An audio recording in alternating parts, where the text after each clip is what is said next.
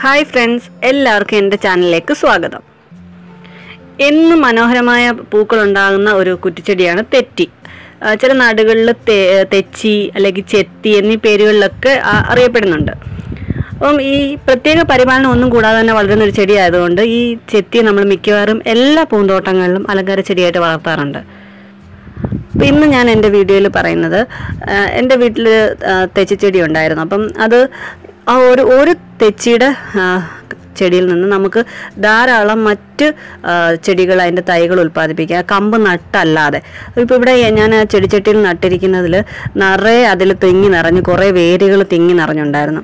അപ്പം നമുക്ക് അതിന് നമ്മൾ യഥാർത്ഥത്തിൽ വേരുകൾ പ്രൂൺ ചെയ്യുക എന്ന് വേണമെങ്കിൽ പറയാം.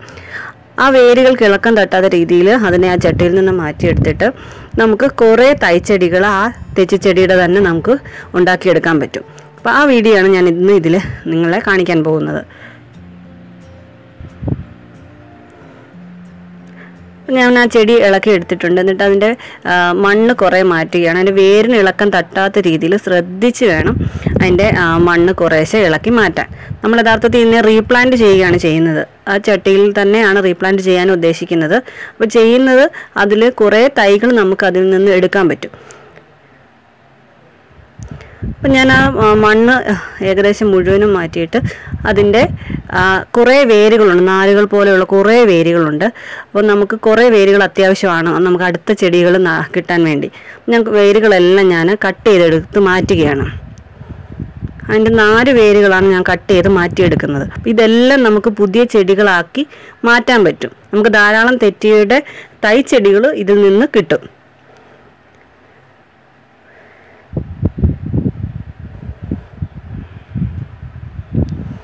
ഈ തെറ്റിച്ചെടി നടുമ്പോൾ എപ്പോഴും നമ്മൾ നല്ല വെയിൽ കിട്ടുന്ന സ്ഥലത്ത് വേണം തെറ്റിച്ചെടികൾ നടാൻ ശ്രദ്ധിക്കേണ്ടത്. ഇതിന് ആവശ്യത്തിന് വെയിൽ കിട്ടണമെങ്കിലേ ധാരാളം പൂക്കൾ ഇതിലുണ്ടാകുകയുള്ളൂ. അതുപോലെ അസിഡിക് സ്വഭാവമുള്ള സോയിൽ വേണം ഇതിൽ നടുമ്പോൾ നമ്മൾ ഇട്ട് കൊടുക്കേണ്ടത്.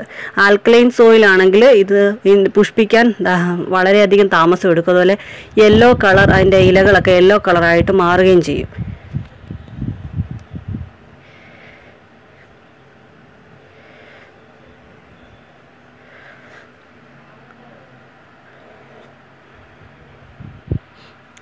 നമ്മൾ സാധാരണ കമ്പ് നട്ടും പതി വെച്ചും ബഡ്, ഗ്രാഫ്റ്റ് എന്നിവയൊക്കെ ചെയ്തും ഗുണനിലവാരമുള്ള തൈകൾ ഉണ്ടാക്കുന്നുണ്ട്.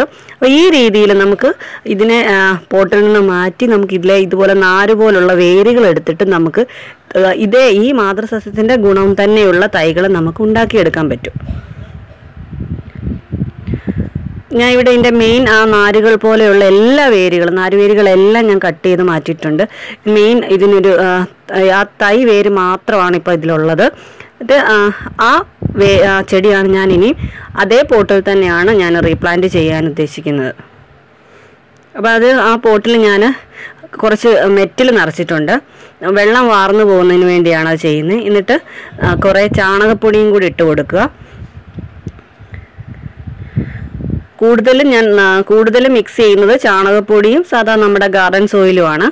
ഇത് രണ്ടും കൂടെ മിക്സ് ചെയ്ത് എന്നിട്ട് അതിലേക്ക് നമ്മുടെ തെറ്റിച്ചെടി താഴ്ത്തി വെച്ച് നന്നായിട്ട് മണ്ണ് വെച്ച് ഉറപ്പിക്കുക.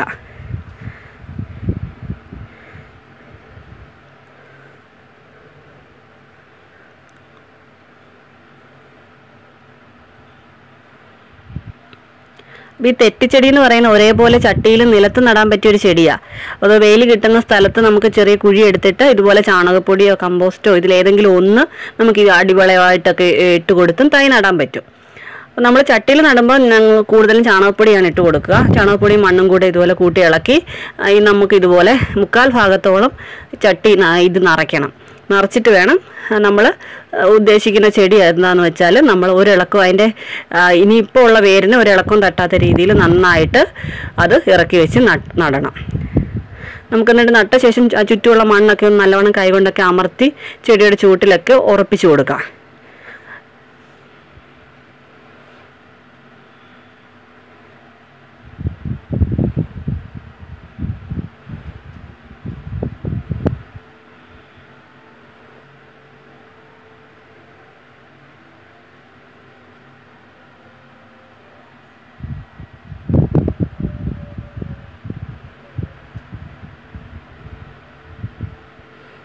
ഈ നമ്മൾ റീപ്ലാന്റ് ചെയ്യുന്ന ചെടി ഇത് തെറ്റിച്ചെടി നല്ല വെയിൽ വേണമെന്ന് ഞാൻ നേരത്തെ പറഞ്ഞു. അപ്പോൾ നല്ല വെയിൽ കിട്ടുന്ന സ്ഥലത്ത് വേണം ഇനി ഇത് പ്ലേസ് ചെയ്യാനായിട്ട്.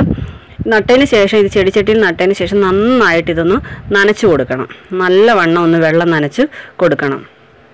നമുക്കിനി ആഴ്ചയിൽ ഒരിക്കലോ വല്ലതും പച്ചച്ചാണകം കലക്കി ഒന്ന് വെള്ളത്തിൽ കലർത്തിയോ അല്ലെങ്കിൽ ബയോഗ്യാസ് സ്ലറി ഉണ്ടെങ്കിൽ ആ സ്ലറി നമുക്ക് 4 ഇരട്ടി വെള്ളത്തിൽ കലർത്തിയോ ഒക്കെ മാസത്തിൽ ഒരിക്കലോ അല്ലെങ്കിൽ 3 ആഴ്ച കൂടുമ്പോഴോ ഒക്കെ നമുക്ക് വളപ്രയോഗം ഇതിന് നടത്താവുന്നതാണ്. ധാരാളം പൂക്കൾ ഇങ്ങനെ ചെയ്താൽ നമുക്ക് കിട്ടുന്നതാണ്. ഇതിലുള്ള വീഡിയോസുമായി ഞാൻ ഉടനെ എത്തുന്നതാണ്. അപ്പോൾ നിങ്ങൾക്ക് ഇഷ്ടമായിട്ടുണ്ടെങ്കിൽ ലൈക്ക് ചെയ്യുക, ഷെയർ ചെയ്യുക, നിങ്ങളുടെ അഭിപ്രായങ്ങൾ കമൻറ്റ് ബോക്സിൽ രേഖപ്പെടുത്തുക. അപ്പോൾ മറ്റൊരു വീഡിയോ ഉടനെ എത്താം. അതുവരെ എല്ലാവർക്കും നന്ദി.